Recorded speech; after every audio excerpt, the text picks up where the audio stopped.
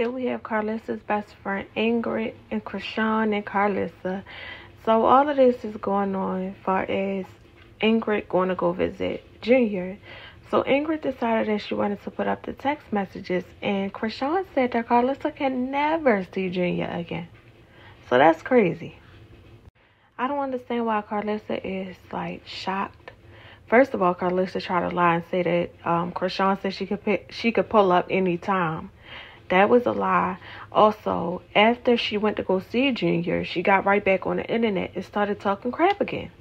So what did she expect? Anyway.